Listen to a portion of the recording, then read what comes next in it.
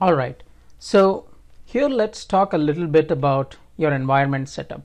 Now I want to just let you know that, when you're just getting started, or if the expectation from a new job is just to query stuff, the environment will already be set up for you. Generally the environment setup and tuning and all these things are DBAs or database administrators take care of this. But the whole point over here is, if it is really very simple and if you'd like to follow certain exercises with me, let us take some time and set up a very simple environment in order to get started. All right, so we will be using SQL Server, and again, you can really use any flavor, 2008, 2012, 2014, any version. The things that we will be using are something like just creating databases, tables, joins, and stuff. So pretty much whatever you choose, it should work. If you are able to install other database engines like Oracle or MySQL and stuff, feel free to do that. There will be slight syntax changes and stuff. So we'll be just using SQL Server here. And also we will be using the free editions of SQL Server so that you don't have to do any investments when you get started. So before we take a deep dive into the installation part, let's look at at least two simple differences between database and tools, right? When you install a database engine, which is typically called as a database engine like SQL Server and stuff, you put in data in it and you write queries to retrieve the data from it. That's the basic principle, right? Now, how do you pass on the query to the database engine and get the answers back? Well, there are many ways to do that. You could simply type in your syntax in Notepad or something, and then via command line just supply that query to the database engine and get it back to us. Now, this is where tools help us. Tools are nothing but just a software which helps you interact with the database. The tools are not the database. All it does is takes your query, passes it on to the database, gets the answers back, and then displays it in a human readable format. So it's for convenience sake that we use these tools. So let's look at a few differences. So let's assume you have a database. It's situated in London.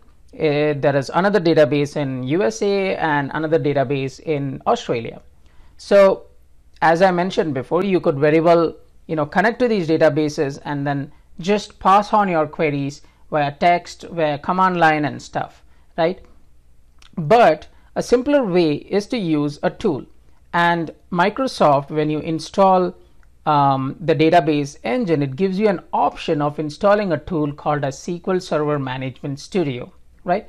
So in Management Studio, you can just provide a connection string, basically the address of the London database or the address of the USA database. We will look at a few examples, and just connect to that database and directly interact with the database right from the tool, right? And that's where these things become really, really handy. It just speeds up your overall querying effort. It provides you a lot of hints. It provides you a lot of syntax checking, right? When you type in a query, even before it sends it to the database, it can tell you whether your query is right or not. Whereas if you use your command prompt and stuff, the typical way of doing it is you type in a query, it sends to the database, and the database executes it and realizes there is an error and sends back an error message. So all those things becomes really very easy when you use a tool. And in this case, we will be using something called as a SQL Server Management Studio. We'll go through the installation, we'll connect to a few databases, and we will write some simple queries against these databases. Now, these tools are also called as IDEs, or Integrated Development Environments. So just a technical term, nothing to worry too much about it. Just thought I'll throw it in there. All right, so we talked about databases and tools. So let me just walk you through how to install your basic tools and databases and get your environment set up and running. So let me just Google the Express link so that you can follow along with me. And I generally just type in something like this so that, you know, the links always change. So I just hate putting it in the descriptions of videos and stuff. So, you know, I just follow the normal route of searching for it and, you know, downloading the required tools. So if you click on the first link, it'll show you a download option for downloading the Microsoft SQL Server 2014 Express. Now, Express editions are free editions with very limited features, but will have everything that we will need for this course. So as soon as you click on download, it's going to give you a bunch of options over here. And what you want to do is actually go ahead and download this one, depending upon if you have a 32-bit machine or a 64-bit machine, you need to download the Express Advanced Edition. That'll basically have the database engine as well as the management studio, the tools that we talked about. So I'm just in the process of downloading this. So you can see I'm going to pause this video right now, and after it downloads, I'm going to take you through a step-by-step process of installing the database engine and the tools, and then after that we can get started with our course. Okay, so we have downloaded the software now, and you can see that it's about 1.1 GB. So I'm going to go ahead and just run this executable, and that'll give you a couple of options to install your database as well as install the tools. So let's just wait for a minute. All right, so you get two options here. I'm going to start the standalone installation, and okay, it looks like there is something running. So let me just make sure I've closed everything.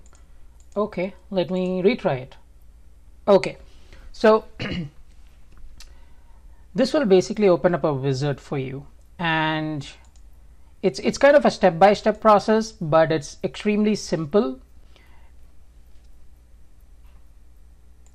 Okay, in the next step, you see that there are a couple of options that you need to choose, and one of them is the management tools.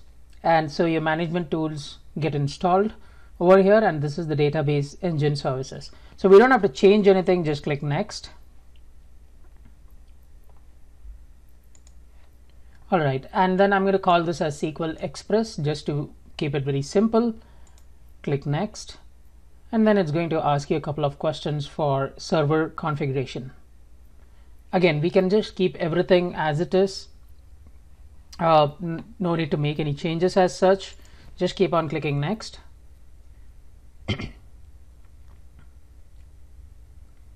Okay, so don't worry about mixed mode and Windows authentication. We'll cover that later, but mixed mode is basically you just enter any password that you can remember, and this password will be used for logging into your databases. So I generally like mixed mode in my development environments.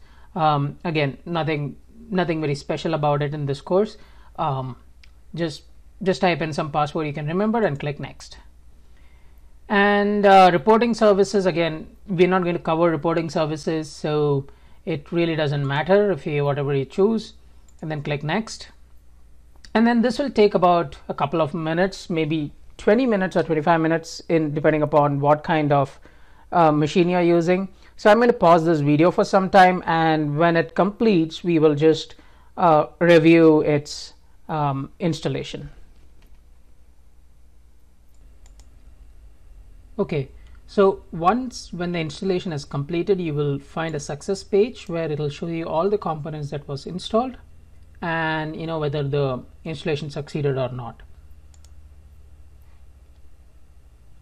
And let's see, what do we have here? So in SQL 2014, you should find Management Studio. So if you click on that, this was the tool I was talking about.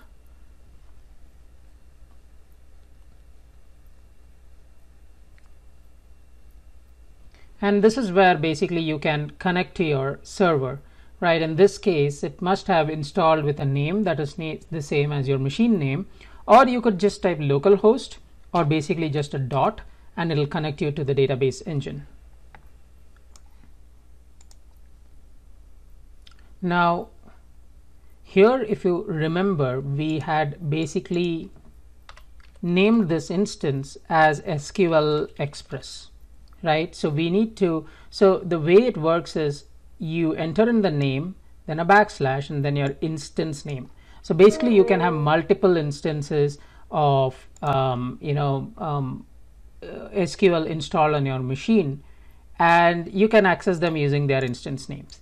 The other one where we talked about mixed mode was, you remember the password that I asked you to enter, that will be easy for you to remember, and that's how you log in over here. So you just enter the same password. So I had entered as pass@123, and then the login is SA.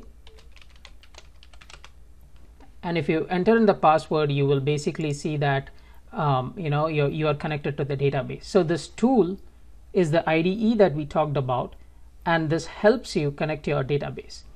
Now in the coming tutorials, we will look at how to create a database, how to put in a few tables, how to put in a couple of data, and then how to query it.